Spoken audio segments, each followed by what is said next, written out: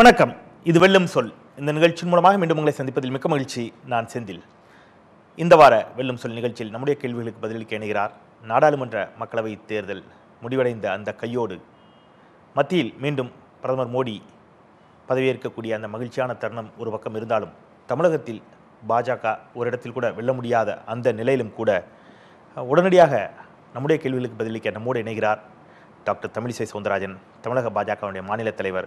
வணக்கம் சொல்லி பயணிக்கலாம். வணக்கம். ஒரு நெருக்கடியான நிலைமை இருந்தாலும் கூட பத்திரிகையாளர்களை சந்திப்பது, குறிப்பாக இது போன்ற நேர்காணலுக்கு வந்திருப்பதே உள்ளபடியே அதற்கு நாங்கள் நன்றி சொல்லணும். நிறைய கேள்விகள் இருக்கிறது. நான் தொடக்கத்திலேயே உங்களுக்கு எதிர்மறையான கேள்விகளையும் நெகட்டிவான கேள்விகளும் வைக்க விரும்பல. பாசிட்டிவான சில அம்சங்களுடைய கூட தொடங்குகிறேன். ஒரு தோல்விக்கு பின்னரும் கூட நீங்கள் அங்கிருந்து கிளம்புகின்ற பொழுது சில வாக்குறுதிகளை கொடுத்துருந்தீங்க, அதை நிறைவேற்றினீங்க அப்படிங்கிற செய்திகளை சமூக வலைதளங்களை பார்க்க முடிஞ்சுது. குறிப்பாக நீங்கள் தங்கியிருந்த வீட்டினுடைய பணியாளருடைய மகளுக்கு சைக்கிள் கொடுத்தீங்க, மருத்துவ உதவி செஞ்சீங்க. ஸோ ஒரு தோல்விக்கு பிறகும் இது போன்ற விஷயங்களை செய்துட்டு தான் அங்கேருந்து கிளம்பணும் அப்படிங்கிற அந்த மனநிலையெல்லாம் எங்கேருந்து வருகிறது? அந்த மனநிலை தொகுதிக்கு எல்லாம் செய்யணுன்ற மனநிலையோட ஒரு பகுதி தான். அந்த தொகுதிக்கு நான் அந்த சைக்கிள் கொடுக்கும்போதே அந்த குழந்தைகிட்ட சொல்லி கொடுத்தது, இந்த தொகுதியில் உள்ள எல்லா குழந்தைங்களுக்கும் செய்யணுன்ற மனநிலையில் தான் நான் இங்கே வந்தேன். ஆனால் எனக்கு அந்த வாய்ப்பு இல்லை. நான் செய்ய மாட்டேன்னு இல்லை, ஒரு அங்கீகாரம் இல்லை. ஆனாலும் நான் முதல் குழந்தைய அவனுக்கு நான் கொடுக்குறேன். ஏன்னா அந்த குழந்தை நான் ஸ்கூலுக்கு நடந்து போவேன்னு என்கிட்ட ஒரு நாள் நான் சாப்பிடும்போது சொல்லிக்கிட்டு இருந்தா. சரி, அப்படின்னா அக்காவுக்கு தங்கச்சிக்கும் சேர்த்து சைக்கிள் வாங்கி கொடுக்கலாம் அப்படின்னு மனதில் நினைத்து அதை வாங்கி கொடுத்தேன். ஆக என்னோட இயல்பே சாதாரணமாகவே ஒரு உதவி செய்கிற இயல்பு, மற்றவங்களை மகிழ்வித்து மகிழ் அப்படின்னு சொல்கிற ஒரு இயல்பு. பாராளுமன்ற உறுப்பினர்ன்ற வாய்ப்பு இல்லையே தவிர ஆனால் மத்தியில் ஆட்சியில் இருக்குது, நம்மளால் எவையெல்லாம் தொகுதிக்கு மட்டும் தமிழகத்திற்கும் செய்ய முடியுமே. மத்தியில் ஆட்சிக்கு வந்தது எனக்கு என்ன மகிழ்ச்சின்னா, தமிழகத்திற்கு நாம் இன்னும் செய்வதற்கு வாய்ப்பு. நான் மாநில தலைவராக இருக்கிறேன், இல்லைனா கூட ஏதாவது ஒரு முக்கியமான பொறுப்பில் தான் நான் இருப்பேன். அப்படி இருக்கும்பொழுது நம்ம மத்தியில் சொல்லி வாங்கிடலாமே அப்படின்ற ஒரு எண்ணம். தொகுதியில் நிறைய பிரச்சனைகள். இப்போ கூட நான் வரும்பொழுது முதல் பிரச்சனையாக அதில் நிறைய மருத்துவ பிரச்சனைகள் இருக்கிறது. சிறுநீரக நோய்கள் அதிகமாக காணப்படுது. அது என்னன்னா, நிலத்தடி நீர் ரொம்ப குறைந்து அதிலிருந்து நீர் வரும்பொழுது அது கல்கள் அதிகமாக காணப்படுதுன்னு கேள்விப்பட்டேன். இதையெல்லாம் சரி செய்ய வேண்டும் என்று நினைத்திருக்கிறேன். ஏற்கனவே ஒரு தம்பிக்கு சிறுநீரக மாற்று அறுவை சிகிச்சைக்கான ஏற்பாடு செய்திருக்கிறேன். இந்த பணிகள் தொடரும், அவ்வளோதான். நீங்கள் இந்த முதல் கேள்விக்கான பதிலிருந்து நிறைய துணை கேள்விகள் எனக்கு எழுந்திருக்கின்றன.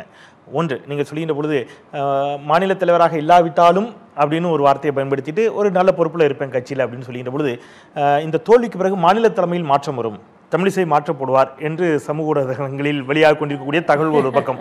ஸோ மாநில தலைமையில் மாற்றம் ஏற்பட வாய்ப்பு இருக்கிறதா? இல்லை, நான் இந்த பேர் சொல்லலை. நான் என்னோட நோக்கம் தொலைநோக்கு பார்வை. நான் மாநில தலைவராகவே நிரந்தரமாக இருந்துட முடியாது. அதனால் எப்படியும் நான் ஒரு பொறுப்பில் தான் இருப்பேன்னு சொன்னால் நான் சமீபத்திய மாற்றத்தை ஒன்றும் சொல்லலை. எங்கள் கட்சியை பொறுத்த மட்டும் ஒரு கூட்டு தலைமை தான். தலைவர் நான் பொறுப்பேற்றுக்கிறேன். நிச்சயமாக ஒரு வெற்றி பெற முடியாது அப்படின்ற பட்சத்தில் அதற்கு நான் முழு பொறுப்பும் ஏற்றுக்கிறேன்.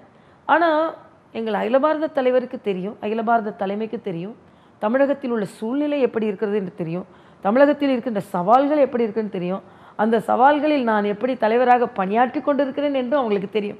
அதனால் தோல்விக்கு தமிழிசை மட்டுமே காரணம் இல்லை என்பது அவங்களுக்கு தெரியும். அதனால் அப்படி உடனே அப்படி தூக்கி போடுகிற நிலைமை எங்கள் கட்சியில் இல்லை. இன்னும் சொல்லப்போனால் காலையில் மரியாதைக்குரிய அமித்ஷா தொலைபேசியில் தொடர்பு கொண்டு இந்த கூட்டணி கட்சி தலைவர்களை எல்லாம் அழைப்பதற்கு சொல்லும்போது கூட கவலைப்பட வேண்டாம், எல்லாருக்கும் சவால்கள் வரும்.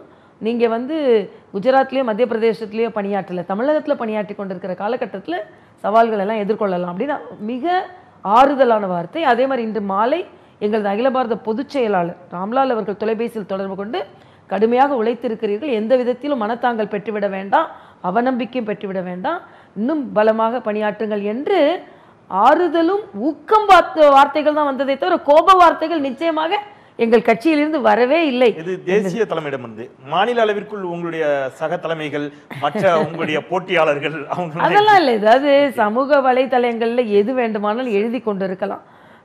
நான் கூட சொன்னேன், இன்னைக்கு சமூக வலைதளங்கள்ல தமிழிசையை மாற்றணும், தமிழிசை சரியில்லை அப்படின்னு சொல்றவங்க, நீங்க பணியாற்றியது எப்படி பணியாற்றி இருக்கிறீங்க, எந்த இடத்துல குழப்பங்களை ஏற்படுத்து, இந்த சமூக வலைதளங்கள்ல வருகின்ற கருத்துக்களை நான் பார்த்து கொண்டு அப்படியே நான் கடந்து போயிடுவேன்.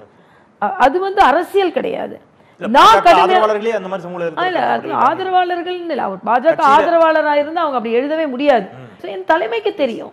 அதே மாதிரி ஒரு தேசிய கட்சியாக இருக்கின்ற ஒரு கட்சியில வருகின்ற தோல்வி ஒரு தலைவரால மட்டுமே வரும்னு நான் நினைக்கல. இன்னொன்று, தோல்விகளை கூட சவாலாக கடந்து செல்வதுதான் ஒரு நல்ல அரசியல்வாதிக்கும் ஒரு நல்ல தலைவருக்கும் அழகாக. அந்த இடத்துல நீங்க சொல்லின பொழுது அமித்ஷா பேசின பொழுது கூட சொன்னார், நீங்க குஜராத்திலும் ராஜஸ்தான் மத்திய பிரதேசத்திலும் தலைவராக இல்லை, மாநில தலைவராக தமிழகத்தில் இருக்கிறீர்கள் என்று சொல்லின பொழுது, இந்த தமிழகத்தில் அப்படிங்கிறது தேசிய தலைமைக்கே புரிகிறது. தமிழகத்தில் பாஜக வெற்றி என்பது சாத்தியம் இல்லாத ஒன்று, ஒரு மிக கடினமான ஒன்று, சவாலான ஒன்று இந்த தேர்தலில் அப்படிங்கிற நிலையில இந்தியா முழுவதும் மோடியால் வெல்ல முடிந்தாலும் தமிழகத்தில் வெல்லவே முடியலையே. அது என்ன காரணம்?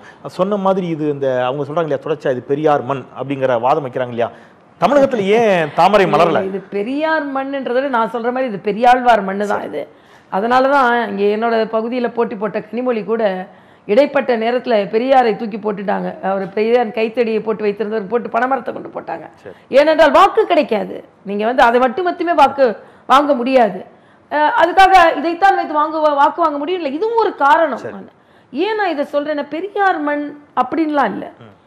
இன்றைய சூழ்நிலையில தமிழகத்துல 2 மிகப்பெரிய கட்சிகள், அதிமுக திமுக. இந்த சவாலை யாரும் மறுக்க முடியாது. எதிர்பிரச்சாரம் என்பது தமிழகத்தில் இருந்த மாதிரி எங்கேயுமே இல்லை. உலகமே மோடி வேண்டும் என்று சொல்கிறது. இந்தியாவில் தமிழ்நாட்டில் கருத்து கணிப்பில் அத்தனை மாநிலங்களும் பிரதமராக யார் இருக்க வேண்டும் என்றால் மோடி தான் சொல்றாங்க. தமிழகம் மட்டும் 5 ஆண்டுகளுக்கு முன்னால் நம் தமிழ் சொந்தங்களை இலங்கையில் கொல்வதற்கு காரணமாக இருந்த கட்சியின் தலைவரான ராகுலை பிரதமராக வேண்டும் என்று முன்னிறுத்துகிறார்கள். யாரை? இலங்கை அதிபர் இல்லையே. இல்ல கட்சி. அதனால நான் வார்த்தைகளை ரொம்ப ரொம்ப ஜாக்கிரதையா போட்டேன். இலங்கையில் தமிழர்களை கொல்வதற்கு உறுதுணையாக இருந்த, காரணமாக கூட எடுத்துக்கலாம், இருந்த கட்சியின் தலைவரை முன்னிறுத்துகிறார்கள். யார? நம் தமிழர்களை.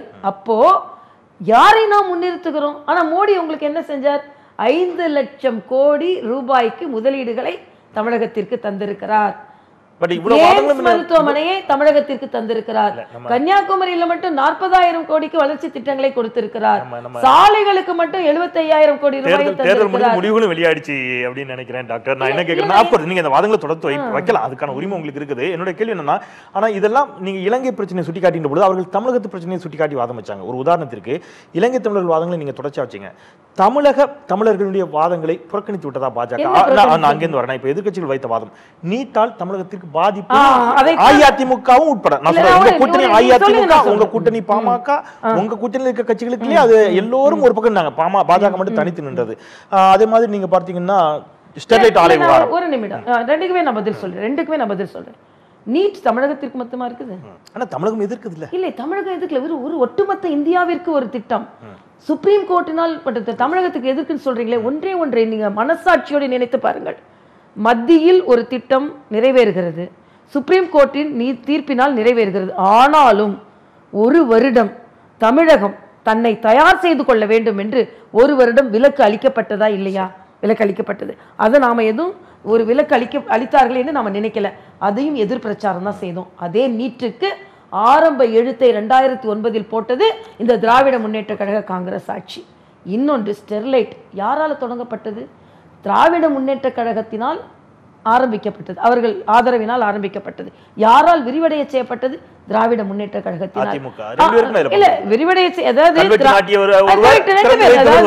அதாவது அதிமுக குறிப்பிட்ட அளவிற்கு மேலே உற்பத்திக்கு ஊக்கப்படுத்தியதனாலதான், அனுமதி கொடுத்ததுனாலதான் சுற்றுச்சூழல் அதிகமாக பாதிக்கப்பட்டது. இப்ப 100 தான் உங்களுக்கு உற்பத்திக்குனா, நீங்க 400 500க்கு நீங்க அனுமதி கொடுத்தீங்க. அப்போ அனுமதிக்கப்பட்ட அளவிற்கு அதிகமாக உற்பத்தி ஆகும்போது ஸ்டெர்லைட்னால பிரச்சனை வந்து. ஆனா பிஜேபி என்ன செஞ்சது? பிஜேபி போராடியது வேண்டாம். தொடக்கத்துல பொன்ராதாகிருஷ்ணன் போராடி, அதுதான் வரேன், அந்த வாதத்திலிருந்து வரேன். ஸ்டெர்லைட்டுக்கு நாங்க ஆதரவா நாங்க இல்லவே இல்லையே. ஆனால் அந்த வாதங்கள் எப்படி வைக்கப்பட்டுச்சுன்னா, ஒரு உதாரணமாக ஸ்டெர்லைட் போராட்டங்கள் நடைபெற்ற பொழுது, ஸ்டெர்லைட்டை மூட வேண்டும் என்ற குரல் வைக்கப்பட்ட பொழுது பாஜக தரப்பிலிருந்து வைக்கப்பட்ட வாதம், ஸ்டெர்லைட் போராட்டமா இருக்கலாம், சல்லிக்கட்டு போராட்டமா இருக்கலாம், அதற்குள் தீவிரவாதிகள் நுழைகிறார்கள், தமிழ்நாடு போன்ற கோரிக்கைகளை முன்வைத்து விடுவார்களோ, இது போன்ற வாதங்கள் வைக்கப்படுவதற்கு இல்லையா? அது ஒட்டுமொத்த போராட்டக்காரர்களையும் சேர்த்து வந்து பாஜகவிற்கு எதிராக திருப்பி. அதாவது இதுதான் நான் சொல்றேன். அதாவது ஒரு கருத்து வந்தால் அதுல ஆராய கூட கூடாது, அனாலிசிஸ் கூட பண்ண கூடாதுன்னு சொல்றது தவறு. 13 பேர் யார் நியாயப்படுத்தல?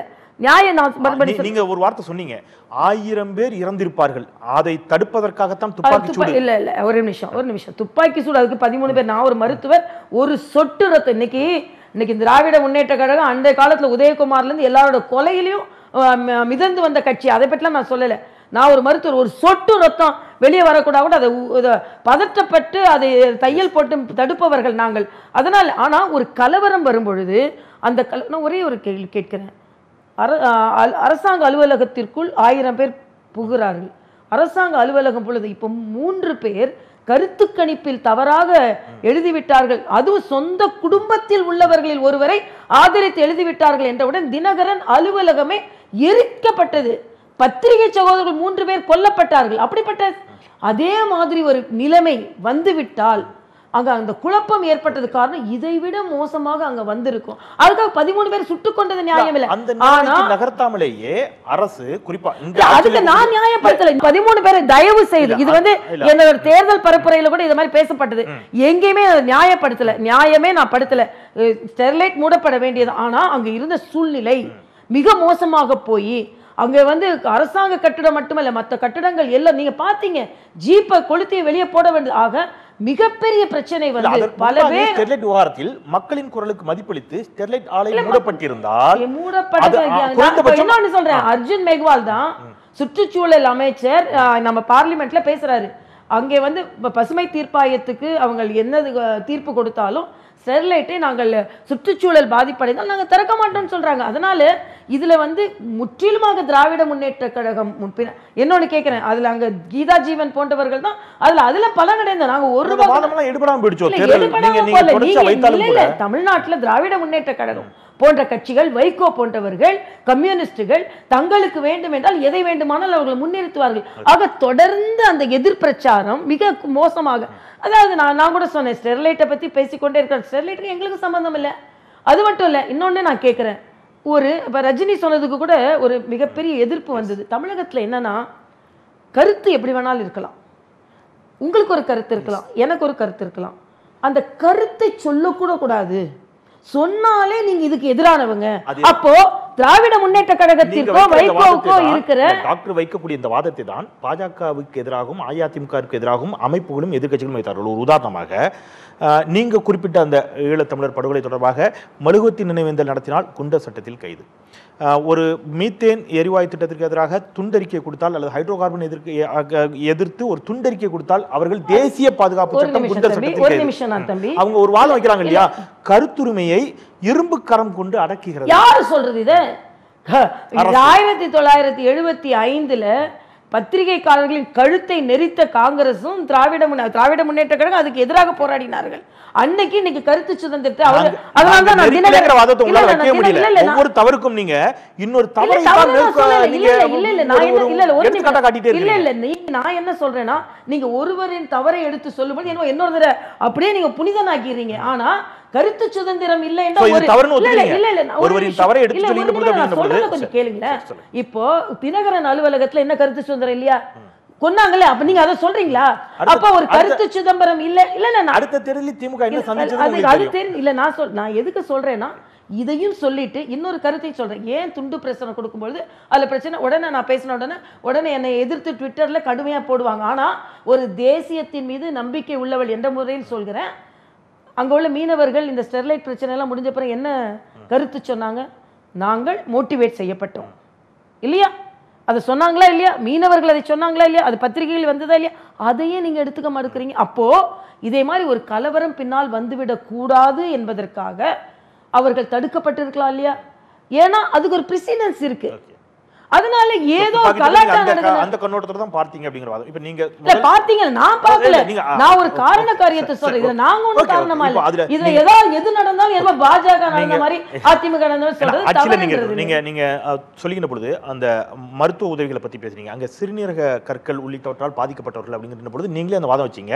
அங்கே நிலத்தடி நீர் மிக மோசமாக பாதிக்கப்பட்டிருக்கிறது என்பதற்கான காரணமே அங்க இருக்கக்கூடிய மிக மோசமான தொழிற்சாலை கழிவுகள் அப்படிங்கிற ஒரு வாதம் வைக்கப்படுகிறது. அப்போ அது காரணம் இல்ல, அது நீங்க நான் சொல்ற இடம் நான் உடனே ஸ்டெர்லைட் ஆதரவு இல்ல இதத்தான் நான் தவறுன்னு சொல்றேன். ஒரு நிமிடம் நான் சொல்றதை கேளுங்க. தூத்துக்குடி என்பது ஒட்டப்பிடாரம், விளாத்திக்குளம், கோயில்பட்டி, தூத்துக்குடி, ஸ்ரீவைகுண்டம், திருச்செந்தூர் 6 மிகப்பெரிய சட்டமன்றங்களை பெற்றது. ஸ்டெர்லைட் தூத்துக்குடியில மட்டும்தான் இருக்கு, நகரத்துல தான் மட்டும் இருக்கு. நான் சொல்றது சாத்தான்குளம் ஏரியால இருக்கிற ஏரியா. சோ தூத்துக்குடினாலே நம்ம எல்லாரும் என்ன நினைக்கணும், நான் அங்க போய் போட்டி போட்டு சில கரைகளை விலக்க வேண்டும் என்று நினைத்தது. தூத்துக்குடியில வாழை மரம் இருக்கிறது, பனைமரம் இருக்கிறது, சங்கு இருக்கிறது, மீன் இருக்கிறது, உப்பு இருக்கிறது. இதையெல்லாம் நம்ம விட்டுட்டோம்.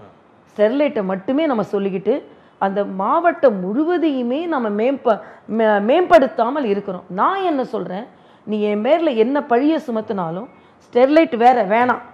ஆனா அதை தாண்டி அந்த மாவட்டம் மேம்படுத்தப்பட வேண்டிய மாவட்டம். நான் சொல்ற இடம் சாத்தான்குளத்துக்கும் ஸ்டெர்லைட்டுக்கும் சம. அதையும் தாண்டி அங்க கல் வருது. ஏன் வருது அதை நான் கண்டுபிடிக்கணும். ஏன்னா நிலத்தடி நீர் ரொம்ப அதல பாதாளத்துக்கு போயிடுச்சு. அப்போ அங்க தண்ணீர் பிரச்சனை. ஏற்கனவே மாநில அரசு சிவலப்பேரி கூட்டு குடிநீர் திட்டம், தாமிரபரணி கூட்டு குடிநீர் திட்டத்தை கொடுக்குறாங்க. 450 கிராமங்கள் பலன் பெறுகிறது.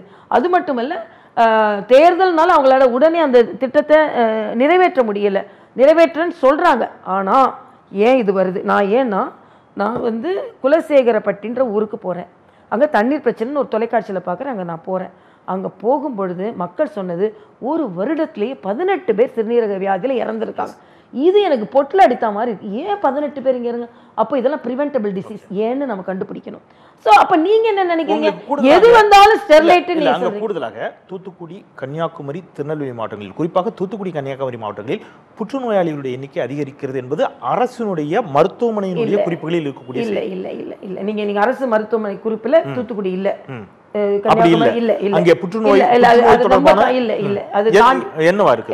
அது நான் 4-5 ஒரு 10-15 மாவட்டங்களுக்கு கீழே தான் இருக்கு. அதனால அது இல்ல ரீனல் டிசீஸ் நான் இல்லாததை இருக்குன்னு நான் சொல்ல மாட்டேன். சோ இந்த பிரச்சனைகள் தீர்க்கப்பட வேண்டும் அப்படிங்கறத நீங்க வேற ஒரு கண்ணோட்டத்துல வைக்கிறீங்க, அவங்க ஒரு வேற ஒரு கண்ணோட்டத்துல. அதாவது தூத்துக்குடினாலே எல்லாத்துக்கும் ஸ்டெர்லைட்டை கொக்கி போடாது. ஸ்டெர்லைட் வேற, அதையும் தாண்டி தூத்துக்குடிக்கு எவ்வளவோ இருக்கு. இது செய்ய வேண்டியது எவ்வளவோ இருக்கு. அதை தான் நான் சொல்றேன். ஸ்டேட் மேல உள்ள ஆன்டி இன்கம்பன்சி இல்ல, மாநில அரசின் மீது உள்ள ஒரு எதிர்ப்பலை இல்ல, இது முழுக்க முழுக்க மோடி எதிர்ப்பலை என்று புரிந்து கொள்ள முடியுமா? அப்படி புரிந்து கொண்டால் அதற்கு இந்த வளர்ச்சி திட்டங்கள்லாம் ஒரு பக்கம் விட்டுருங்க. சித்தாந்த அரசியலில் தமிழகம் முழுக்க முழுக்க பாஜக முன்வைக்கக்கூடிய சித்தாந்த அரசியலுக்கு எதிராகத்தான் இருக்கிறது. அதை பாஜக ஏற்றுக்கொள்ள மறுக்கிறது. அப்படி இல்ல, நான் கேட்கிறேன், ஒரு கேள்வி உங்ககிட்ட கேட்கிறேன். சித்தாந்த அரசியல் நாங்க வளர்ச்சி திட்டங்களை நாங்க கொடுக்குறோம்னு சொல்றோம், எய்ம்ஸை கொண்டு வரோம்னு சொல்றோம், சாலை வசதிகளை கொண்டு வரேன்னு சொல்றோம், வருங்காலத்துல நல்ல மருத்துவமனைகள் கொண்டு வர சொல்றோம். இது வந்து ஒரு வளர்ச்சி திட்டம். இதையும் சந்திக்கும் மாதிரி. இன்னொன்று, சித்தாந்த அடிப்படையில் பிரிவினைவாதம் என்ன பேசுகிறோம்? ஒரு திட்டத்தை போட்டு இந்த திட்டம் இந்துக்களுக்கு மட்டும்தான், இந்த அப்படி பார்த்தா மத சார்புடைய அரசியல் செய்வது திராவிட முன்னேற்ற கழகம் போன்றவர்கள். இன்னும் கூட விரிவாக அந்த சித்தாந்த அரசியல் நான் எங்க வரேன் அப்படின்னா, ஃபார் எக்ஸாம்பிள் சேது சமுத்திர திட்டம் நிறுத்தி வைக்கப்பட்டதற்கு சொல்லப்பட்ட காரணங்கள், அயோத்தியில் ராமர் கோயில் கட்டப்படும் என்பது போன்ற வாதங்களை வட இந்தியர்கள் ஏற்றுக்கொள்கிறார்கள், குறிப்பாக உத்தரப்பிரதேசம். ஆனா தமிழகம் அதை எதிர்க்கிறதா? அப்போ ஹிந்தி, சமஸ்கிருதம், ராமர் கோவில், முத்தலாக், இந்த மாதிரி எதுவுமே தமிழ்நாட்டுக்கு. நான் என்ன கேட்கிறேன், தமிழை பாராளுமன்றத்தில் பேசி தமிழ் நான் எப்படி தொன்மையான மொழி, இந்த மொழியை மதிக்கிறேன் என்று சொன்ன பிரதமர் எந்த விதத்தில் தமிழை அழித்தாங்க நீங்க சொல்லுங்க. இன்னும் சொல்ல போனா திராவிட முன்னேற்ற கழக தலைவர்களோட தமிழ் மொழி பற்றி அதிகமாக உள்ளவர்கள் நாங்கள். தேசிய கட்சியை சார்ந்தவர்கள், பாஜகவை சார்ந்தவர்கள், ஏதோ எங்களுக்கும் தமிழுக்கும் சம்பந்தமே இல்லாத. நான் அடிக்கடி சொல்வேன், எனது பெயரில் மட்டுமல்ல எனது உயிரிலும் தமிழ் இருக்கிறது. இதுல எந்த விதத்துல தமிழிசை குறைஞ்சு போயிட்டாங்க? நீங்க பேசுற தமிழை விட நீங்க வைக்கக்கூடிய வாதத்துல இங்க எதிர்த்தரப்புல இருந்து ஒரு வாதம் வைத்தாங்க, நாங்கள் ஹிந்து விரோதிகள் அல்ல, ஹிந்துத்துவ விரோதிகள். அந்த வாதத்தை நீங்க நிறைய கேட்டிருப்பீங்க. அப்போ தமிழகத்துல அவங்க திருப்பி சொல்லக்கூடிய ஒரு வாதம் இருக்குல்ல, இப்போ நீங்க முழுக்க அந்த ஐடியாலஜி இங்கே தேர்ந்து போய்விட்டது, இனி பெரியாரிய சித்தாந்தங்களுக்கு தமிழ்நாட்டில் வேலை இல்லை என்பது போன்ற வாதங்கள். இன்னும் நான் சொல்றேன் ஒருபடி மேலே போய், டாக்டர் தமிழிசை அப்படிங்கிறவரை தனித்து வைத்து பார்த்தால் பாஜகவின் மீது திமுக வைக்கக்கூடிய விமர்சனங்கள், இடதுசாரிகள் வைக்கக்கூடிய விமர்சனங்கள், பாஜக கருத்தியல், இன்னும் நான் வெளிப்படையாக சொன்னேன்னா திரு ஹெச் ராஜா போன்றவர்கள் பெரியார் சிலையை அகற்ற வேண்டும் என்று சொல்லிட்டு அதன் பிறகு இல்லைன்னு சொன்னது, அதில் நாங்கள் வந்து அது அட்மின்னு சொன்னது, இது போன்ற பெரியார் மீதான விமர்சனங்கள் அல்லது பெரியாரிய கருத்துக்களின் மீதான விமர்சனங்களை பாஜக தவிர்த்து விட்டு வளர்ச்சி போன்றவற்றை மட்டும் முன்வைத்திருக்கலாம் அப்படிங்கிற ஒரு வாதம். நான் ஒன்றே ஒன்று சொல்கிறேன், அது ஒருவேளை இல்ல நீங்க எல்லாரும் இல்ல, ஒரு நிமிஷம், நான் எவ்வளவோ பேசுறேன், எவ்வளவோ தமிழகத்துக்கு வளர்ச்சி திட்டங்கள், ஹெச் ராஜா சொன்னதுல சில கருத்துக்கள் திருத்தி எடுத்துக்கொள்ளப்படலாம். ஆனா அது மட்டுமே ஒரு கொள்கை என்று இல்லை. என்ன சொல்ல போனா பெரியார் சிலை உடைக்கப்பட்ட பொழுது எங்கள் அகில பாரத தலைவர்ல இருந்து முரளிதர் ராவ்ல இருந்து நானில இருந்து உடனே அது அவர்களும் இல்ல இது எனக்கு என்னதோ அந்த கருத்து இல்லைன்னு சொல்லியாச்சு. ஆனா நான் என்ன கேட்கிறேன், ஒரு பெரும்பான்மையான மக்களின் மனதை புண்படுத்தும் அளவிற்கு ஒரு கோயிலுக்கு போனா இது என்ன சனாதன தர்மம், இதுல என்ன இருக்கு அதை பேசுறது ஏன்? ஆனா ஓட்டுன்னு வரும்பொழுது அண்ணன் திருமாவளவன் பெரியார் எடுத்து தள்ளி வச்சுட்டு அவர் சிதம்பரம் கோயிலுக்கு போறார். கனிமொழி பெரியாரோட படத்தை ட்விட்டர்ல இருந்து ரிமூவ் பண்ணிட்டு அவங்க அரசியல் பண்றாங்க. அப்போ உங்களுக்கு அரசியல் பண்ணும்போது பெரியார் தேவையா இல்ல? இந்த மனநிலை வேண்டாம் அப்படிங்கிறது எல்லா மேடைகளிலும் நீங்க அதை உறக்க பேசுறீங்க. நான் என்ன கேட்கறேன்னா, தமிழகத்தினுடைய அரசியல் இன்னைக்கு இல்ல, காங்கிரஸ் ஆட்சி காலத்திலும் தனித்து தான் இருந்திருக்கு. ஒட்டுமொத்தமாக இந்தியா வேறொரு முடிவு எடுத்தால் தமிழகம் வேறொரு முடிவு எடுக்கும். இந்த தமிழகத்தினுடைய தட்பவெட்ப நிலைக்கு ஏற்றவாறு அரசியல் செய்ய பாஜக தயாராக இல்லையா அப்படிங்கிற ஒரு கேள்வியை தான் நான் திருப்பி வைக்கிறேன். ஒரு உதாரணமாக நீங்கள் உத்தரப்பிரதேசத்தில் அக்லக் படுகொலை அப்படின்னு சொன்ன உடனே முதல்ல எதிர்குரல் தமிழ்நாட்டிலேருந்து வருகிறது. கல்புர்கி படுகொலையா தமிழ்நாட்டிலேருந்து தான் அதற்கான எதிர்குரல் வருகிறது. நீங்கள் எங்கே ஒரு இந்தியா முழுவதும் நடக்கக்கூடிய தாக்குதல்கள் பிரச்சனைகளுக்கான குரல்கள் அப்படிங்கிறது தமிழகத்திலிருந்து எழுகிறது அப்படின்னு சொன்னால் தமிழகத்தின் சற்றே வித்தியாசமாக இருக்கிறது, தனித்து நிற்கிறது. அது பேசக்கூடிய அரசியலை உள்வாங்கி கொண்டு பாஜக பேசினால் ஒருவேளை தாமரை மலரக்கூடும் என்ற ஒரு வாதம் வைக்கப்படுகிறது. நீங்க பேசுற இந்த வாதத்திலே நின்று தமிழ்நாட்டை தாமரை மலர வச்சிட முடியுங்கிற நம்பிக்கை தமிழ் எதிர்வாதமே வைக்கல. நீங்க சொல்றதுக்கு நான் பதில் சொல்றேன்.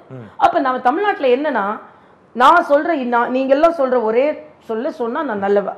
ஆனா எனக்கு உண்மையிலேயே இது இப்படிப்பட்ட ஒரு கருத்து இருக்கு, இந்த கருத்தை ஏன் நம்ம ஆராயக்கூடாதுன்னு சொன்ன உடனே நான் கிட்டவ. நீங்க எப்படி அப்படி சொல்ல? உதாரணத்துக்கு நீட் எல்லாரும் நீட் வேண்டாம் இல்ல, இந்த நீட்ல நல்லது இருக்கு, இது ஒரு மாதம் இது 1,40,000 ரெஃபரண்டம் நடத்துங்க. தமிழ்நாட்டுல ஒரு ரெஃபரண்டம் நடத்தியாச்சே. மக்கள் எவ்வளவோ அந்த ரெஃபரண்டம் தான் தேர்தல் இல்ல, அந்த ரெஃபரண்டம் தான் தேர்தல். நான் அதான் சொல்றேன். அந்த ரெஃபரண்டம் தான் தேர்தல். அந்த ரெஃபரண்டம் தான் தேர்தல்ங்கற. போய் சொல்றீங்க. நான் ஒரே ஒரு கேள்வி தம்பி, இந்த ஒரு கேள்வி நான் கேக்குறேன். ஒரே ஒரு கேள்வி. நீங்க மருத்துவர், நீங்க உளவியலும் ஓரளவுக்கு தெரியும். நான் ஒரு வாரத்துக்கு தமிழக மக்களிடம் போய் நிறைய நன்மைகள் நடந்திருக்கு, நீட்டால் நன்மைகள், மற்ற எல்லாவற்றிலும் நன்மைகள் நடந்திருக்குது. ஆனால் இந்த கட்சிகள் எங்களுக்கு எதிராக பொய் பிரச்சாரம் செய்து அவர்கள் மனதை மாற்றி விட்டார்கள்ங்கிற வாதம் வைக்கிறீங்க. ஒருவர் நன்றாக வாழ்கிறார், நல்லா இருக்கிறாரு, அதனால அவருக்கு லாபம் அப்படின்னு சொன்னா அப்படி இல்லைன்னு சொல்லக்கூடிய பொய் வாதத்திற்கு ஏமாறக்கூடிய அளவிற்கு தமிழக மக்கள் ஏமாளிகளாக இருக்கிறார்கள். நான் உங்கள்கிட்ட ஒரு எதிர்கேள்வி கேட்கிறேன். பொய் சொல்றீங்க நான் சொல்றேன். ஏன்னா உச்ச நீதிமன்றத்துல நீட்டை ஸ்கிரேப் பண்ண முடியாது. ஒருத்தருக்கு கொலை குற்றம் போட்டு ஒரு சிறையில் இருக்கிறார். நான் ஆட்சிக்கு வந்த உடனே நான் உன்னை வெளியே எடுத்துருவேன் சொல்ல முடியுமா? ஒரு நிமிடம். நாங்க நீட் தமிழகத்துக்கு வேண்டாங்கிற முடிவுல தான் இருக்கிறோம். ஆனால் உச்ச நீதிமன்றத்தில் வழக்கு இருக்குங்கிறது அல்ல உங்க வாதம். நீங்க பர்சனலாவே நாங்க நீட் ஆதரிக்கிறோங்கிறதா உங்களுடைய வாதம். இப்ப உச்ச நீதிமன்றத்தில் வழக்கு இருக்கிறதுனால நீங்க நீட் ஆதரிக்கிறீங்களா? உங்களுக்கு தனிப்பட்ட நிலைப்பாடு நீட்டை ஆதரிக்கிறீங்களா? நான் திருப்பியும் சொல்றேன். நீட் சரியானதுன்னு சொன்னா நீங்க அதாவது இப்ப தெரியாது, எந்த ஒரு முன்னேற்றமும் உடனே தெரியாது. 2-3 வருடங்கள். நான் ஒரு மருத்துவர், நான் டாக்டர், எனக்கு நீட்டோட அருமை தெரியும். அதனால நான் சொல்றேன், கிருஷ்ணசாமி சொல்றாரு, ஓகே, அது மாதிரி சில பேர் சொல்றாங்க, ராமதாஸ் மாதிரி பண்றவங்க எதிர்க்கிறாங்க. ஆனா எனக்கு ஆத்மார்த்தமா நான் உங்ககிட்ட ஒரு கேள்வி கேட்கிறேன். நீட் எல்லாருக்கும் பாப்புலரா இருக்கு, அதனால நானும் வேண்டாம் அப்படின்னு சொன்னா நான் நல்லவன். ஆனா உண்மையா நான் நல்லவன் இல்லை. ஏன்னா நீட்டுனால பாமர மக்கள் பலன் பெறுவார்கள் என்பது எனக்கு அதாவது நீங்க ஒரு காரணம், இது ரொம்ப தவறு தம்பி. ஒரு திட்டத்தை கொண்டு வரும்பொழுது பல பிரச்சனைகள். இன்னைக்கு நான் ஏதாவது ஒண்ணு சொன்ன உடனே நீ செத்தா பரவாயில்லையா நீங்க சொல்றீங்க, நீங்க சொல்லிடுவீங்க. நான் அதனால அந்த உதாரணத்துக்கே வரல. ஒரு லைன்ல நிக்கிறாங்க, இன்னைக்கு தேர்தலுக்கு நின்று ஒரு சுருண்டு விழுந்து இறந்துட்டாரு. உடனே தேர்தலே நடத்தக்கூடாதுன்னு நம்ம சொல்ல முடியும். இல்ல அதனாலதான் நான் உங்களுக்கு சொல்றேன்.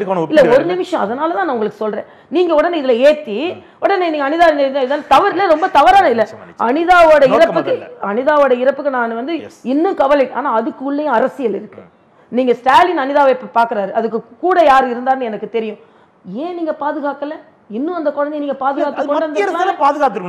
ஒரு நிமிடம் தம்பி, ஒரு நிமிடம். ஒரு நிகழ்வு நடந்ததுனாலேயே அந்த நிகழ்வு அந்த திட்டமே தப்புன்னு நம்ம சொல்ல முடியாது. நான் மறுபடியும் சொல்றேன், நீட்டு நான் நிறைய விஷயங்களை சொல்லியிருக்கேன். பல பேர் என்னை குத்தி கிழித்தாலும் இப்ப நீங்க ஒரு நிமிஷம், எனக்கு ரொம்ப வசதி, ஆமாப்பா நீட் வேணும்பா வேண்டாப்பா சொல்றது மிக சுலபம். ஆனா என்ன மாதிரி உள்ளுணர்வோடு அரசியலில் இருக்குன்னு சொல்ல முடியாது. ஒரு நிமிடம், உங்களுக்கு தெரிஞ்சோட எனக்கு நீச்ச பத்தி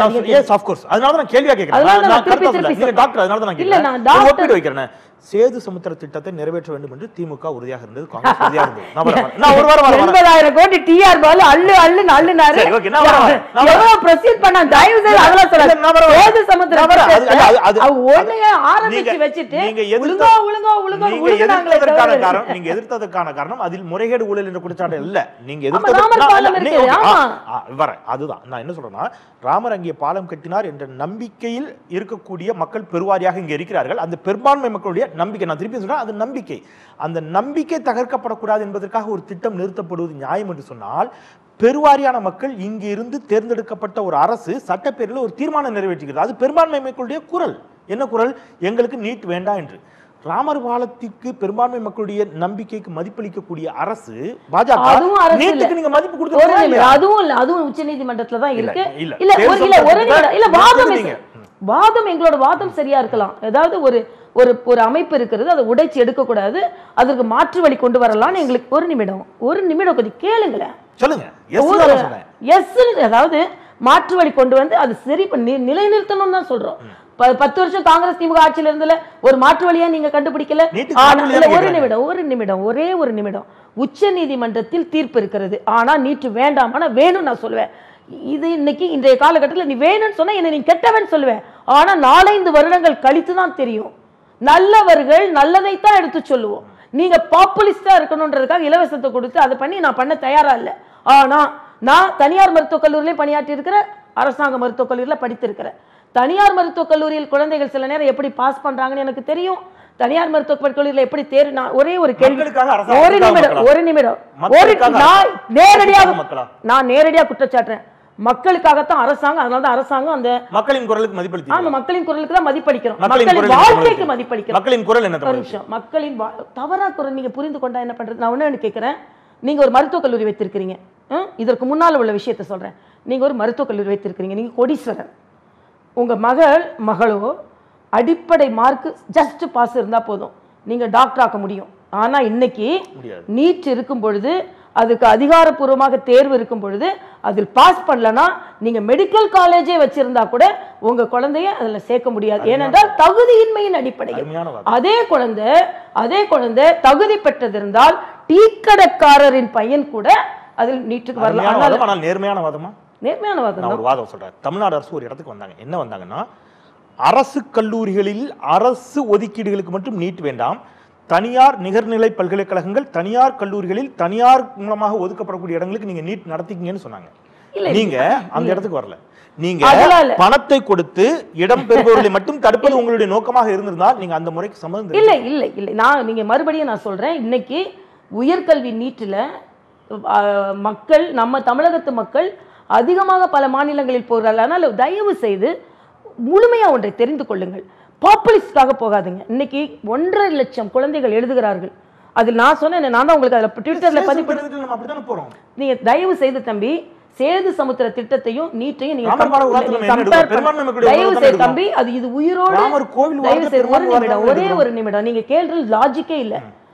அது வந்து எங்களோட உணர்வு, நாங்க சொல்லிச்சு மாற்று வழி ஒண்ணு கொண்டு போறோம்னு சொல்றோம். இது எப்படின்னா, இதுவரை தகுதி தேர்வின் அடிப்படையில் தான் உலகமெங்கும் தேர்வுகள் நடைபெறும். மாநில அரசு தகுதி தேர்வு நடத்தணும்னு சொல்றாங்கல்ல, ஒரு வாதத்தை ஒரு நிமிடம் மூக்குத்தியை கலத்துறாங்க, கையை கலத்துறாங்கன்னு வைகோ சொல்றாரு. இது தமிழ்நாட்டில் மட்டும் இல்ல, இந்தியா முழுவதும் நடக்கிறது.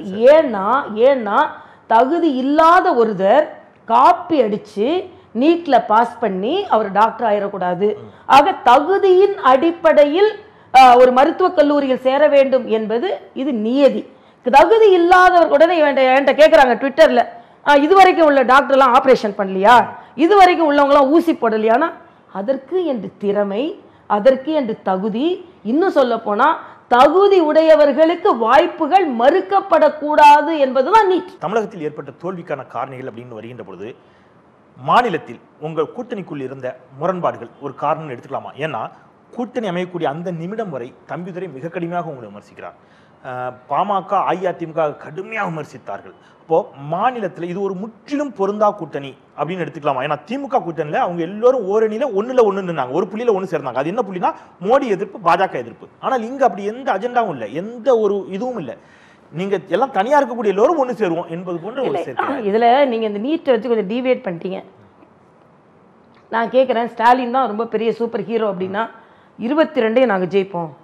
23ஆம் தேதிக்கு அடுத்த நாள் நீங்க பாருங்க 97 + 22 அதிமுக ஆட்சி கிடையாது. ஏன் அப்போ 13 இடங்கள்ல மட்டும்தான் வெற்றி பெற முடியுது, 22 இடங்கள்ல ஏன் வெற்றி பெற முடியல உங்களால? நான் என்ன சொல்றேன், இல்ல நீங்க திராவிடம் சும்மா கொண்டாடாதீங்க. நான் என்ன சொல்றேன்னா, இன்றைய ஒரு அரசியல் ஒரு பொய் பிரச்சாரம். நீ இப்ப நீட்டே பாருங்களேன், நீங்க நான் இவ்வளவு வாதம் வைக்கிறேன், நீங்க வந்து ஒரு முரட்டுத்தனமா அதே வாதத்தை நீங்க வைத்துக் கொண்டிருக்கீங்க. ஆமா, அப்படிதான் வைக்கிறீங்க. நான் வெளிப்படையாவே நான் சொல்லுவேன். ஏன்னா நீங்க ஒரு ப்ரீஃபிக்ஸ் பண்ணிட்டீங்க. என்ன ப்ரீஃபிக்ஸ் பண்ணிட்டீங்கன்னா, நீட் வந்து நம்ம தமிழகத்திற்கு ஆகாது அப்படின்னு நீங்க ப்ரீஃபிக்ஸ் பண்ணிட்டீங்க. இல்ல தீர்மானம் பண்ணட்டுப்பா, தீர்மானம் பண்ணட்டும். பட் அது உண்மையா ஒரு நிகழ்வு இருக்கும்போது ஒரு வருடம் விலக்களித்தாங்களா இல்லையா? இந்தியா முழுவதும் இருக்கு இல்லையா? நான் என்ன திருப்பி கேட்கிறேன், நாம தமிழ்நாட்டுல என்ன தப்பு பண்றோம்? இந்தியா முழுவதும் ஒரு திட்டம் இருக்குது, அதுல எல்லாரும் அந்த பழக்கப்படுத்தி அது நல்லதுன்னு பெரும்பான்மை மண்ணிலே ஏத்துக்க கூடாது. நீங்க நான் சொன்னேன், நான் நீட்டை விட்டு கடந்து வரேன். நான் என்ன வரேன், இல்ல நான் என்ன சொல்றேன், பெரும்பான்மை மக்கள் அது இயல்பாகவே ஒன்று இருக்கும்போது அதை உடைச்சுதான் பண்ணணும்னு என்ன இருக்கு? சரி, ஓகே, நான் வரேன். நான் என்ன கேட்கறேன்னா, என்னோட கேள்வி, இந்த கூட்டணி அப்படிங்கிறது இறுதி நேரத்தில் அமைந்ததும் அது ஒரு பொருந்தா கூட்டணியாக இருந்ததும் உங்களுடைய மீன்ஸ் உங்கள் கட்சியினுடைய அனைத்து உங்க கூட்டணியுடைய பின்னடைவுக்கு ஒரு காரணமா? இல்லை, அப்படிலாம் சொல்ல முடியாது. அப்படி பார்த்தா துரைமுருகன் வைகோ எங்கள் கூட்டணியில் இருக்காரான்னு பேசினாரு. அப்புறம் வைகோவும் திருமாவளவன் போய் நாங்கள் கூட்டணியில் இருக்கமான்னு கேட்டுட்டு இருந்தாங்க. அதெல்லாம் வேற விஷயம். மறுபடியும் சொல்கிறேன், மத்திய அரசை பற்றியும் மாநில அரசை பற்றியும் பல விமர்சனங்கள், குறிப்பாக மத்திய அரசை பற்றி நல்லதையெல்லாம் அல்லது அப்படின்னு தொடர் விமர்சனம். அதிமுக தம்பிதுரை சொல்லட்டும், அவர்தான் சொன்னாரு. அப்புறம் இல்ல தம்பிதுரை பண்ணாரு, ராமதாஸ் பண்ணாரு. இல்ல நான் கேக்குறது அதுதான் உங்களுக்கு பின்னடைவான்னு கேக்குறேன். எதிரணி பண்றது இருக்கலாம். அதாவது நான் என்ன சொல்றேன், இன்றைய காலகட்டத்தில் தொடர்ந்து அது வைகோவா இருக்கலாம், திருமுருகன் காந்தி போன்றவர்களா இருக்கலாம், சில போராட்டங்களை அவங்க பண்ணதையே நாங்க பண்ணோன்னு எடுத்து முன்னெடுத்து நல்ல திட்டங்கள். நான் கேட்கிறேன், ஒரே ஒரு சின்ன கேள்வி கேட்கிறேன். இவ்வளவு பேசுறீங்கல்ல, எய்ம்ஸ் வந்து 1300 கோடி ரூபாயில வரப்போகுது. இது வந்து இந்தியாவில் குஜராத்துக்கு கூட கொடுக்காத எய்ம்ஸை தமிழ்நாட்டுக்கு கொடுத்தாங்க. ஒரு நன்றி, ஒரு நன்றி அல்ல, அது வேற, அது அவருக்கே தெரியும், அது அவருக்கே தெரியும். அது எய்ம்ஸ் இல்ல, அவருக்கே தெரியும். அது அவர் எய்ம்ஸ் தான் சொன்னார். இல்ல, அவர் சொன்னார் அது எய்ம்ஸ் இல்ல. அவர் தவறான தகவல் சொல்லி இல்ல, நீங்க திருப்பி அதை கேட்க எய்ம்ஸ் இல்ல நான் சொல்லியாச்சு. அப்புறம் திருப்பி அவர்கிட்ட போய் கேளுங்க. ஓகே, இல்ல உங்க கூட்டணி கட்சில நீங்க ஒரு மருத்துவர், ஒரு மருத்துவர், அதாவதுப்பா எய்ம்ஸுக்கு மோடி வந்து அடிக்கல் நாட்டினார், அன்புமணி அடிக்கல் நாட்டது எய்ம்ஸ் இல்லன்னு நான் சொல்லிட்டேன். அது என்னோட வாதத்தை நான் ஏற்கனவே இல்ல. நான் ஒரு நிமிடம் கேட்கிறேன், எய்ம்ஸ் மருத்துவமனைக்கு அடிக்கல் நாட்டின உடனே தமிழ்நாட்டுக்கு பாமர மக்களுக்கு எய்ம்ஸ் வரப்போகுது அப்படி ஒரு நன்றி. அப்போ நான் என்ன கேட்கிறேன்,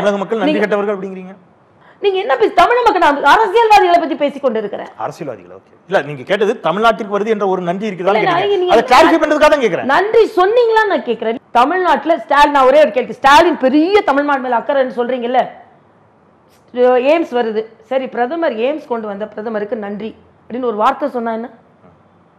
வைகோ தமிழ்நாடு மக்களுக்கு, மதுரை மக்களுக்கு எய்ம்ஸ் வருது நன்றி சொன்னா என்ன? அப்போ இல்லாத சமஸ்கிருதத்தை மோடி கொண்டு திணிக்கிறாருன்னு சொல்றீங்க. ஆனா நல்ல திட்டங்கள் கொண்டு வரும்பொழுது மோடிக்கு நன்றின்னு சொல்ற. அப்போ உங்களோட முழு பிரச்சாரமும் மோடி எதிர்ப்பாக மட்டும்தான் இருக்கணும் அப்படின்னு நீங்க நினைக்கிறீங்க. அந்த பிரச்சாரத்தை நீங்க கொண்டு செல்றீங்க. அது மிக ஆழமாக கிளர்ச்சி ஏற்படுவதாகவும் உணர்ச்சி பூர்வமாகவும் நீங்க கொண்டு வருவதனால அது மக்கள்கிட்ட எடுபட்டு போச்சு. அதனால நான் என்ன கேட்கிறேன்னா, மக்கள்கிட்ட நல்ல இல்ல நீங்க உடனே கேட்பீங்க அடிக்கல் நாட்டினா போதுமா?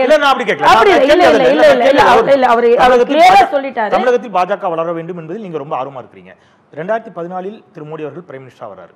2014 வந்த உடனேயே ஒரு அடிக்கல் நாட்டப்பட்டு தமிழகத்தில் அதற்கான பணிகள் தொடக்கப்பட்டு ஒருவேளை எய்ம்ஸ் பணிகள் நடைபெற்றிருந்தால் கூட, கட்டிடங்கள் எழுந்திருந்தால் கூட அது உங்களுக்கு கூடுதல் பலமா இருந்திருக்கும். இல்ல, நான் ஒரே ஒரு கேள்வி கேட்கிறேன். அது இடம் தேர்வுல பிரச்சனை இருந்தது. மற்ற மாநிலங்கள்ல அடிக்கல் நாட்டப்பட்ட மற்ற மாநிலங்கள் இல்ல, மற்ற மாநிலங்கள்ல 13 எய்ம்ஸ் மோடி அடிக்கல் நாட்டப்பட்டதோடு நிக்கிறது இல்ல. அதெல்லாம் இல்ல, அடிக்கல் நாட்டின வேலை செஞ்சிருப்பாங்க. நீங்க ஒண்ணு சொல்ற அது மாதிரிலாம் இல்ல. பல இடங்கள்ல எய்ம்ஸ் வந்திருக்கு. இதை உணர்வுபூர்வமாக பல பேர் எடுத்து செல்வது தவறான நடைமுறை. அதை எதிர்த்து செல்வது. ஃபார் எக்ஸாம்பிள் வைகோ திமுக கடுமையாக விமர்சித்திருக்கிறார். ஆமாம், விமர்சித்திருக்கிறது தான். ஆனால் நான் என்ன சொல்றேன்னா, அந்த விமர்சனங்கள் ஒரு 2 ஆண்டுகளுக்கு முன்பாகவே கொஞ்சம் கொஞ்சமாக நிறுத்தப்பட்டு ஒரு அணி சேர்க்கை என்பது இருக்கு இல்லையா, அது ரொம்ப இயல்பாக நடந்துச்சோ. அஇஅதிமுக பாஜக அணி அப்படிங்கிறது தேர்தல் அறிவிக்கப்படக்கூடிய அந்த காலகட்டம் வரை இன்னும் சொல்லப்போனால் தேர்தல் அறிவிக்கப்பட்ட பிறகுதான் அமைந்தது அப்படிங்கிறது இல்லையா? ஸோ ஒரு வலிமையான கூட்டணியை இன்னும் கூட கொஞ்சம் ஏர்லியரா நீங்க கட்டி எழுப்பியிருந்தீங்கன்னா உங்களுக்கான வெற்றி வாய்ப்பு எளிதாக இருந்திருக்கும். பல காரணங்கள் சொல்லலாம். அதாவது வெற்றிக்கு ஒருவர் மட்டுமே உரிமை கொண்டாடுவார், தோல்விக்கு பல பேரை குற்றம் சாட்டலாம். ஆனா நான் என்ன சொல்றேன்னா காரணங்கள் இருக்கலாம். ஆனா இன்னைக்கு இருக்கின்ற காரணங்களுக்குனால ஒன்று இதுக்காக தான் உங்களை எல்லா மக்கள் நிராகரிச்சாங்க அப்படின்னு சொல்லலை. இன்றைய சூழ்நிலையில் இங்கே செய்யப்பட்ட பிரச்சாரம், இங்கே செய்யப்பட்ட அதான் சொல்றேனே, தே ப்ரிஃபர் ராகுல் இன் தமிழ்நாடுன்னு அப்புறம் நம்மளால ஒன்றும் சொல்ல முடியாது. ஸோ அப்படிப்பட்ட ஒரு சூழ்நிலை, எதிர் பிரச்சாரங்கள். இன்னும் சொல்லப்போனால் நானே சொன்னேன், நான் இந்த கருத்து கணிப்புகளுக்காக எதிர் பதில் சொல்லும்பொழுது நானே சொன்னேன், இன்னும் கூட்டணியின் முழுமையான நிலைமை இன்னும் அடிமட்டத்துல வரல. அந்த வராததை வச்சு நம்ம இன்னும் முழுமையா சொல்ல முடியாது. பல காரணங்கள் இருக்கலாம், பட் இதுதான் காரணம் எல்லாம் எக்காலம் விடும் அளவிற்கு அங்க ஒண்ணும் இல்லை.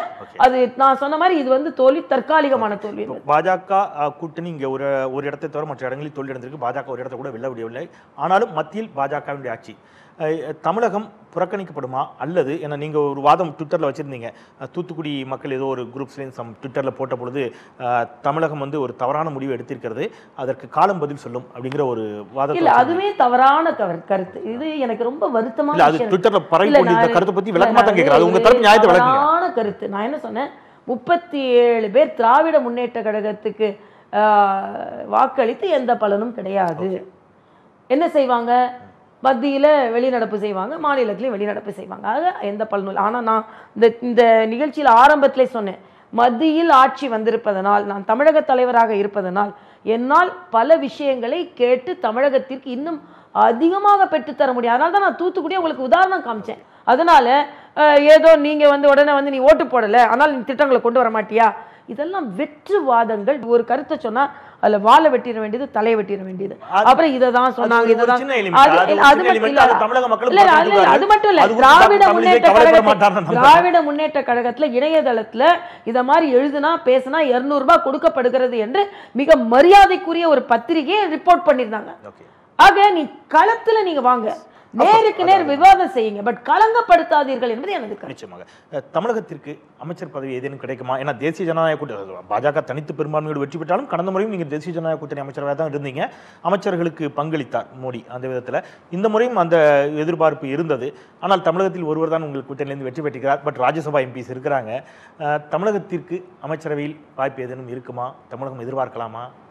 அது எல்லாமே மத்திய அமைச்சரவை நம்ம மரியாதைக்குரிய பிரதமர் தான் முடிவு செய்யணும். ஆனா நான் என்னோட ஆதங்கத்தை எப்படி தான் சொன்னேன், இப்போ சரி ஒருவேளை ராஜ்யசபா கொடுக்குறாங்க, எம்பி கொடுக்குறாங்க, மந்திரி கொடுக்குறாங்க, மிஞ்சி போன ஒரு பேர் 2 பேர்.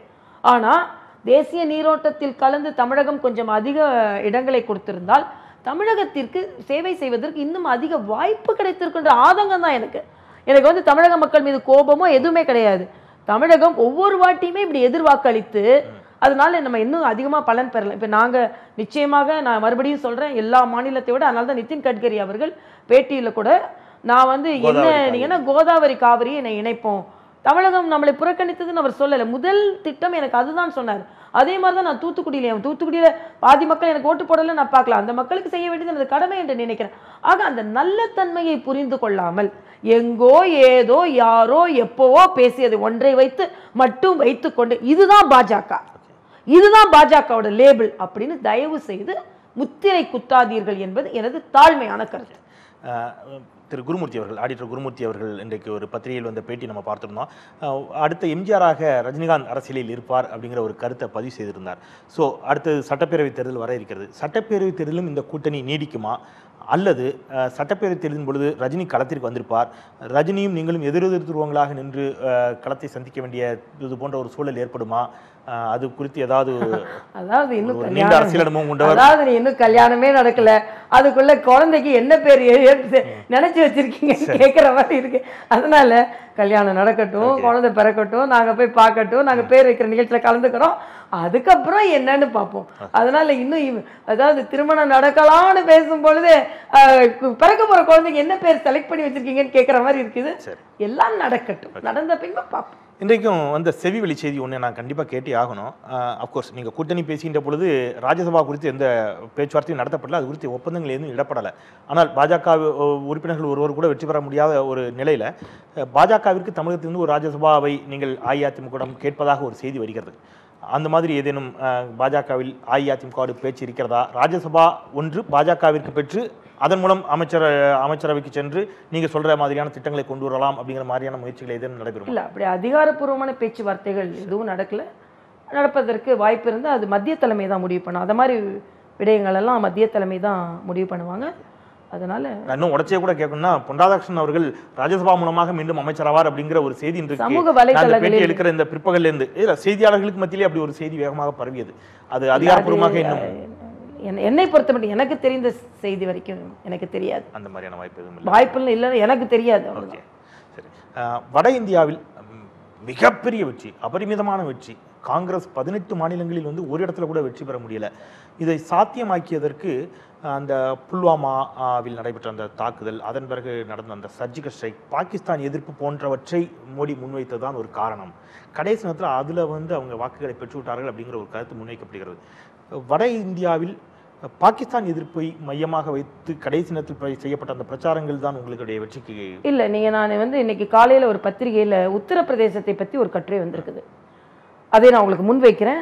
உத்தரப்பிரதேசத்தில் மாயாவதியும் அகிலேஷ் யாதவும் இணைந்த உடனேயே எல்லாரும் நினைத்தது, இங்கே திமுக அதிமுக இணைந்தால் எப்படி பலம் பெறும், அதனால யாதவ ஓட்டுகள் எல்லாம் அகிலேஷ் யாதவ் வாங்கிடுவார், தாழ்த்தப்பட்டவர்கள் அவங்க ஓட்டெல்லாம் மாயாவதி வாங்கிடுவாங்க, அதனால பாஜக 50 இடங்களை கூட பெற முடியாது அப்படின்னு சொன்னாங்க. ஆனால் வாக்குகளுக்கு அப்புறம் பாஜக 62 இடங்களை பெற்றிருக்கிறது. பாஜக அங்கே மிக பாதாளத்தில் போகும் என்று கணிக்கப்பட்டது. ஆனால் அடுத்த சர்வேல என்ன சொல்றாங்க மக்கள், நாங்கள் இந்த ஜாதியை பார்த்து வாக்களித்ததை தாண்டி வளர்ச்சி திட்டங்கள் ஒவ்வொருவர் இல்லத்தையும் வந்து அடைய ஆரம்பித்து விட்டது. அதை உணர்ந்து பல நாட்கள் வளர்ச்சியில் இருந்து புறக்கணிக்கப்பட்ட உத்தரப்பிரதேசத்தில் வளர்ச்சி திட்டங்கள் வந்து அடைந்ததனால் நாங்கள் ஜாதியை பார்க்காமல் வளர்ச்சி திட்டங்களை வைத்து நாங்கள் ஓட்டு போட ஆரம்பித்து விட்டோம் என்று சொன்னார்கள். அதுதான் உண்மை. அதே மாதிரி சர்ஜிக்கல் ஸ்ட்ரைக் தீவிரவாதிகளை ஒழிக்க வேண்டும். நீ தீவிரவாதிகளை ஒழித்தால் இந்த நாடு பாதுகாப்பாக இருக்கிறது என்று சொல்வது கூட தவறு என்று எப்படி சொல்ல முடியும்? சர்ஜிக்கல் ஸ்ட்ரைக்கே நடக்கலன்னு வேற சொல்லிட்டாங்க.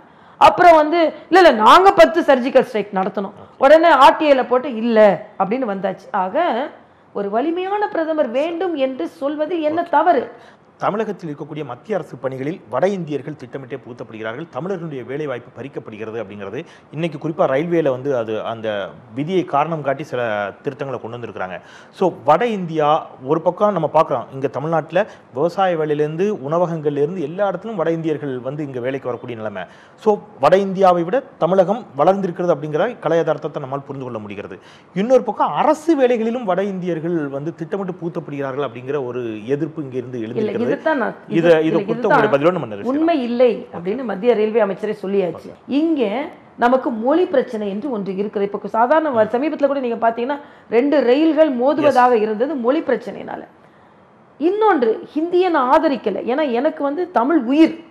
ஆனா இன்னொன்று சப்ளிமெண்டா எனக்கு ஒரு மொழி இருந்ததுன்னா அந்த மொழி எனக்கு வேலை வாய்ப்பை பெற்று தரும் என்று அதை நாம படிக்க மறுத்துறோம். அது படிச்சவங்க தான தமிழ்நாட்டுக்கு வராங்க. அது எல்லாருமே வரலப்பா, ஹிந்தி தெரிஞ்சவங்க சொல்றேன். எல்லாருமே வரலையே. ஒரு அடிஷனல் குவாலிஃபிகேஷன் தான். அதுதான் இங்கே நாம அப்படிதான் தப்பு பண்றோம். தப்பு பண்ணிட்டு ஆனா நான் ஹிந்தி படிச்சு நான் எங்கேயோ போயிடுவேன்.